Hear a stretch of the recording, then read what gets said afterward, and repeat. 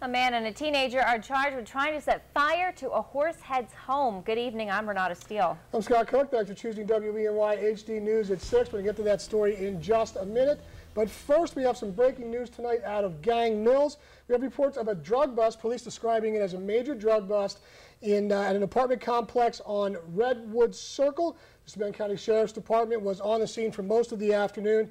They say they executed a narcotics search warrant. That's right. WENY HD's Kelly Meyer is at that scene learning more details about this bust. New information is coming out throughout the evening, so we'll have the full story tonight at 11.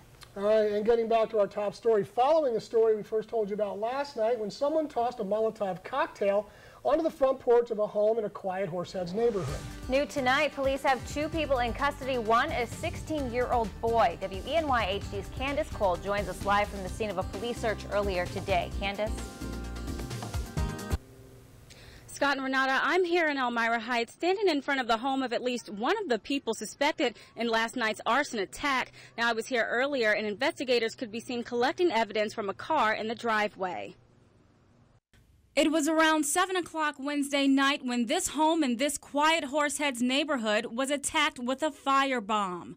Police say at least 2 people were inside at the time. Luckily, no one was hurt. Mallory Freeman lives just 2 houses down from the house on Valley Avenue. There was police officers, dogs sniffing, different particles of things were out in the yard, like a rug and a Rubbermaid container, and we couldn't see that far, but the dogs were sniffing and they were taking pictures of evidence. And today, officials showed up here at 103 Harrison Street in Elmira Heights to continue their investigation.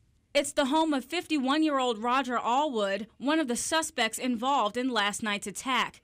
It's where Elmira Heights PD first spotted the car used in last night's attack. Our officer was able to locate the vehicle yesterday evening, and from that point on, basically, we've just helped them maintain the perimeter.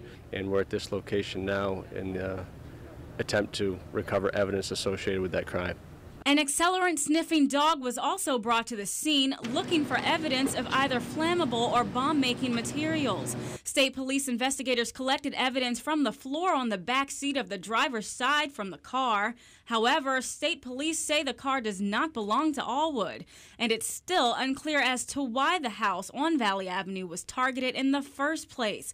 But neighbors say they don't feel threatened. I don't feel unsafe at all because this neighborhood is really good. It's nice and calm, like there's never any arguments or anything that goes on around here, so I don't feel unsafe at all.